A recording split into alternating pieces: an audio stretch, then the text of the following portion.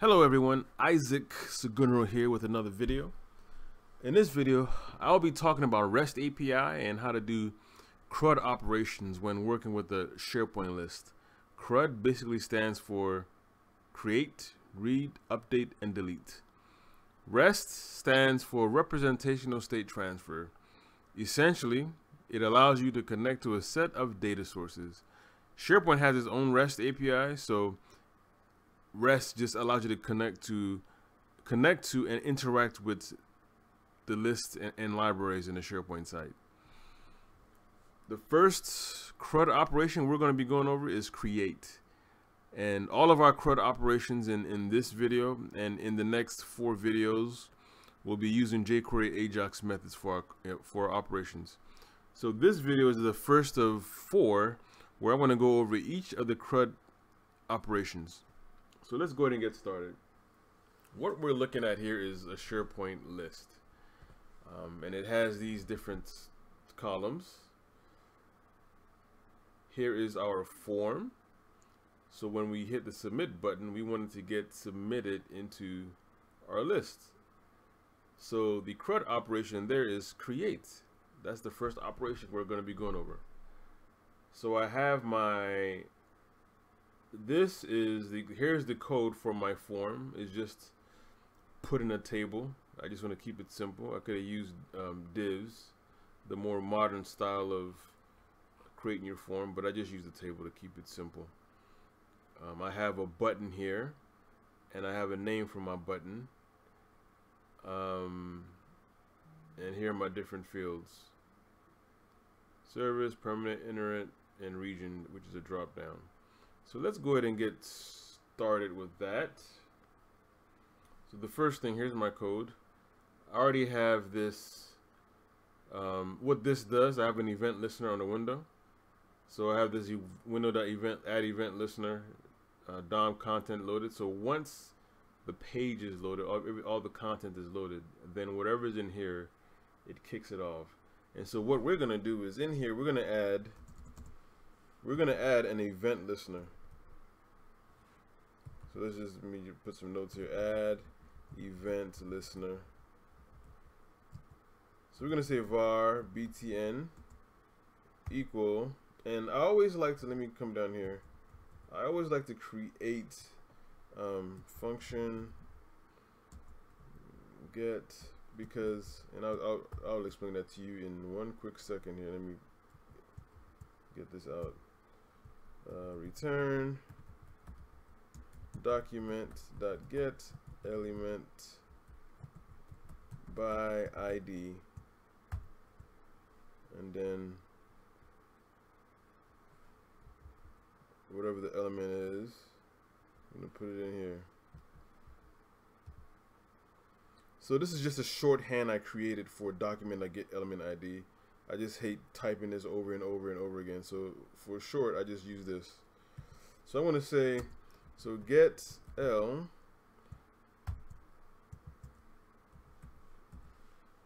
so I'm basically storing my button and having access to it. So now I'm going to say btn dot add event listener, and I'm going to do a click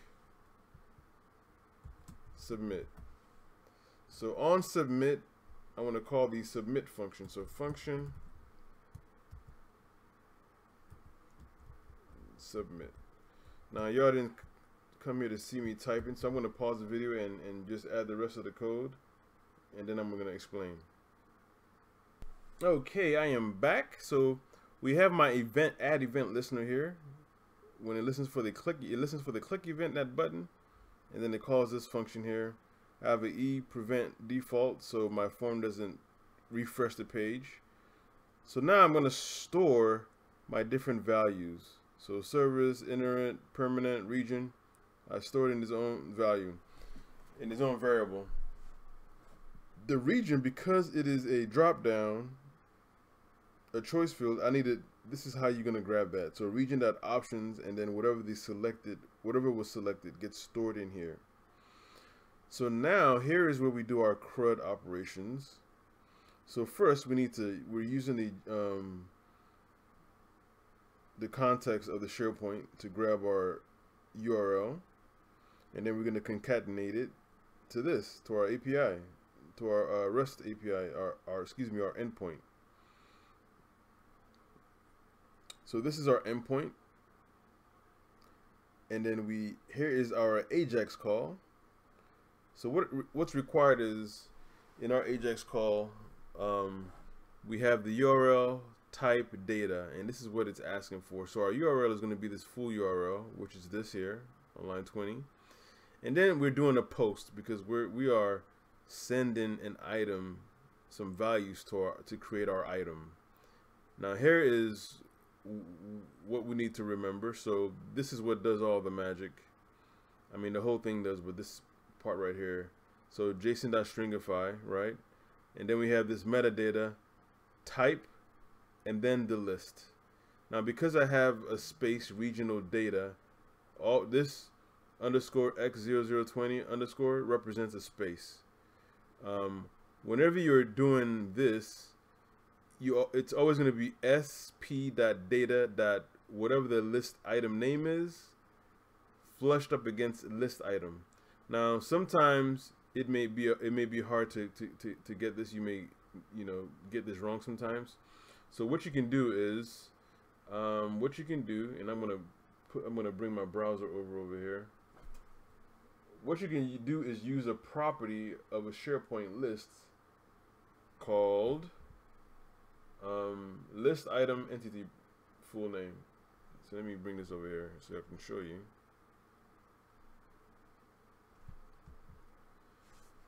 So this is where you do it. So I have my REST API, my endpoint, right? And then it'll be / list item entity type full name. So let me click that. And when you do that, it gives you the exact name that you need. So you can just copy this and then just paste it here, which is what I've done. And then we have, these are the columns in my list. So title, permanent, iterant, region. So because I have put the values of these in here, it's basically an object. So I need, the property that I need is value. So service that value goes in the title, permanent that value, iterant that value, they go into their respective fields. And then we got to have these headers here, which is saying that it's JSON. And then you always got to have this request digest value. This is just boilerplate stuff that you just use over and over again. And then what we're going to do is, if it's a success, we're going to call this function, and if it's a fail, then we call this function. And these functions are defined. Oh, I didn't even define it yet. So let me come down here. Let me just grab this. Say this function.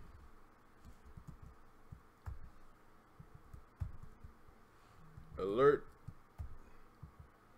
your item has been submitted. And then if it's a fail, function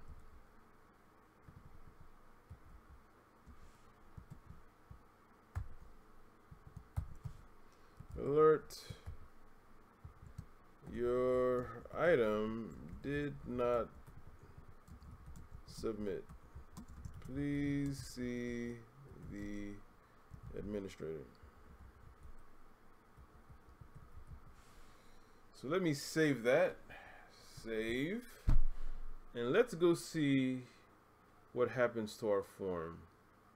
Let's see. So let me refresh the page. I got my list item there. Okay, so now let me, I'm going to say marine. This is a number. Let's say East Southern. Submit. Oh, something's wrong. So let me do a F12 just to see what the error is. E is not defined. So let me go back to my form. Line 9. Oh, so yeah, I gotta make sure I pass that in here. Okay.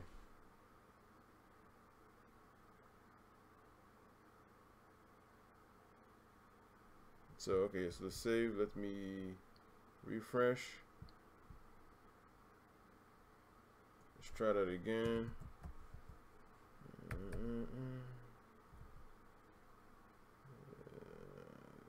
Submit. Your item has been submitted. So it's a success. I think this is complaining about something else, but it's a success. Let's go to our list and see. Lists, refresh. And there's our new item. So that was our first operation, the CRUD operation, create. So just do a recap. So we have our window.event listener, which once the page is loaded, it calls my event listener. It listens for an event click, and then it calls the submit. It stores all the values. This is how I capture the full URL and the endpoint of where my list is, all the items, how I get all the items. And then we're using Jquery Ajax, and you can use vanilla JavaScript, but the reason we use this is because it's much easier. And as you can see, I didn't use Jquery here. I could have used Jquery, but I didn't. I guess it's just out of habit. Let me replace it. Yeah. So it's just out of habit that I use vanilla. And so type is post. We have this here, metadata. Whenever we're creating or update, we always got to have this in there. So that's always going to be a part of that. And we'll go over this when we get to our next operation, our update operation. And I'm storing the values in here. So once submit is hit, if it's a success, it calls this onQuery succeeded function. And if it's a fail, it calls the error function. And as you see, it was a success. So I hope that made sense. I'm going to provide a link to this in GitHub so you can get to it and play around with it yourselves. So anyway, please leave your comments below and let me know if anything was confusing. All right, thank you. Bye.